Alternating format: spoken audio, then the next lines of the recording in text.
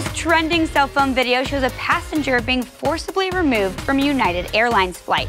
Hi, I'm Lila. The airline said the reason he was dragged down the aisle was because the flight was overbooked.